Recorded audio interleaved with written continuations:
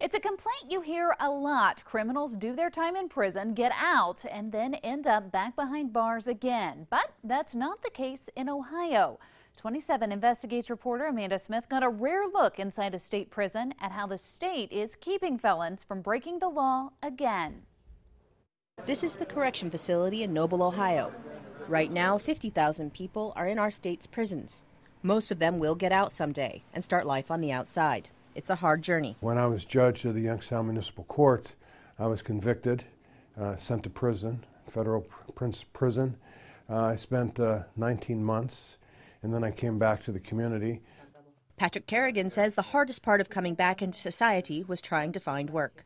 And although I had skills as a judge and a lawyer and a writer and a scholar, I couldn't get a job with anybody trying to write briefs or help do research or do any of those kinds of things. This lack of a way to make a living sends many felons back to prison, most of them within 3 years of leaving. It's called a recidivism rate. The biggest problem with crime today in America is poverty and drugs, and those are interrelated.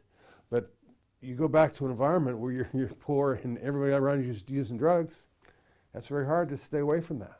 In Ohio, the recidivism rate is the lowest it has ever been. Only about 3 of every 10 felons released from Ohio prisons come back. That's much better than the national average. Close to 7 out of 10 end up back in the slammer. I'm inside the reintegration unit at Noble Correctional Institution. This is the newest facility like this in the state of Ohio, and it's one that the governor hopes is going to keep the recidivism rate down. The Ohio Department of Corrections and Rehabilitation invited me in to see it as it opens earlier this month. They allowed me to bring my camera on the condition that I do not show the inmates' faces. The prisoners living here train for life in the outside world. They sleep in a dormitory, not cells.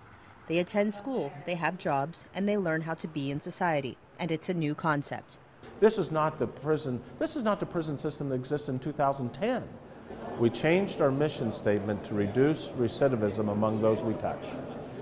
And if we can help change their lives, we can keep people safer. Part of that includes work training and help with the job search. Employers can come into the integration center and meet with drug-free, job-ready workers. We'll let you interview. If we can help provide your orientation training while people are still here, we will do it. The prison director says the key is helping inmates feel like they are people who can give back to the world they've hurt. In Noble, Ohio, Amanda Smith, 27 Investigates.